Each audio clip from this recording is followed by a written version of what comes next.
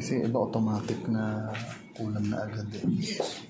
Hindi nila muna sinasabihan baka yan ay imagination mo lang or may something, diba? So yun maganda kay Sir Ed. Ako na yung susunod na reading.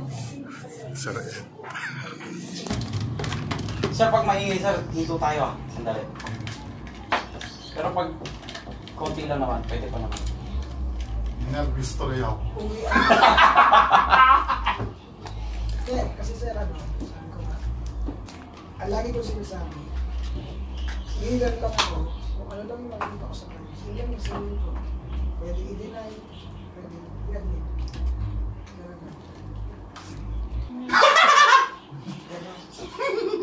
Ayun ang sinabi mo sa akin.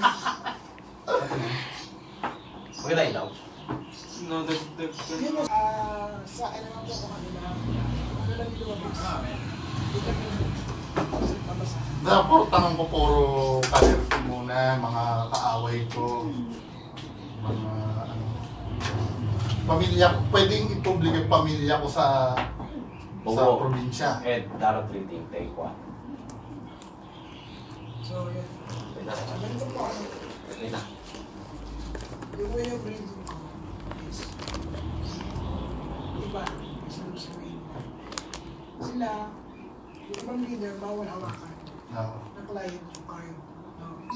Sa akin, based doon sa knowledge na inaral ko, which is some all practice, na dapat yung card mo, dahil ang babasahan mo ay ibang tao, dapat maka-observe siya ng energy ng tao na babasahan mo para matransfer dito.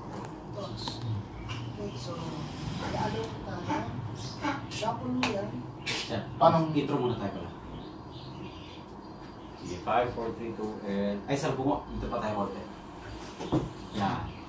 And... Action.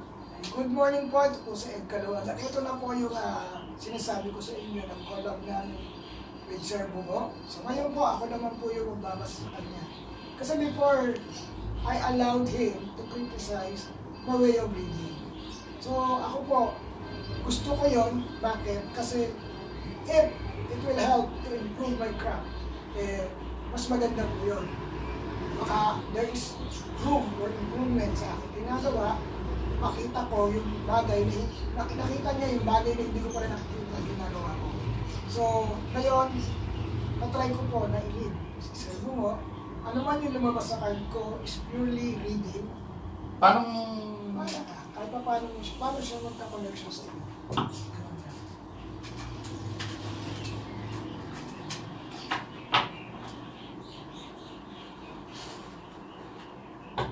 Hala tayong kape. Oo nga eh. Kaya natong yung... Yun na lang yun. Okay na yun. Okay. Then, cut mo into 3. Yeah. So, pili ka ng deck. Alin din yung deck na gagamitin ko lang para sa iyo. Ito. Wala answers. Ay, tatanong mo sa akin. Okay. So, kukuha lang. Bubunot ka muna ng tinatawag kong key cards. No? Sa akin, ang tawag ko ito is key cards. Bakit key cards? Kasi ito yung mag-describe sa akin regarding mo sa tao. Ilan ang isa lang? Parang ano to, pamilya ng isa. Kasi may balak akong tahaking karir eh. Okay. Kung ano yung ano. Paano bubunot ako dito Yes. ng ilan? One card.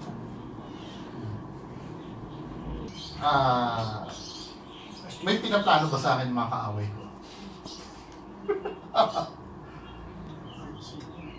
Ako, skeptic ako pero dun sa isa, ako na mismo nagsasabi, wala kaming pinagkwento ni Kuya Ed, ni Sir Ed, na kuya ko eh. Hindi, wala talaga kaming pinagkwentuhan. Promise. Next. Mukhang ano Bakit chinek nyo rin yung Facebook ko? Wala nga akong time mag-Facebook sa okay. Sige.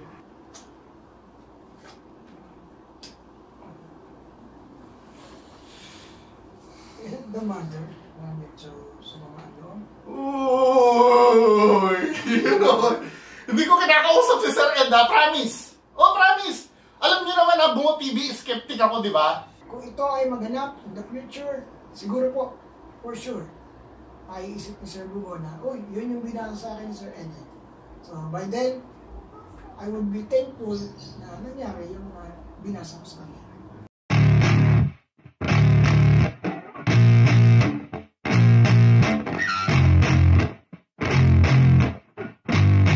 Yeah, I spit raps like a heart attack, fast fatal heart impact, past painful scars, in fact I blast tasteful bars and packs. I back up my actions, fact don't ask, grab reactions, jacked attack with every word, then act with class as they hear me snap. I got nothing to lose, cause I fought and felt the bruise, now I'm not the one confused, call the shots and they produce.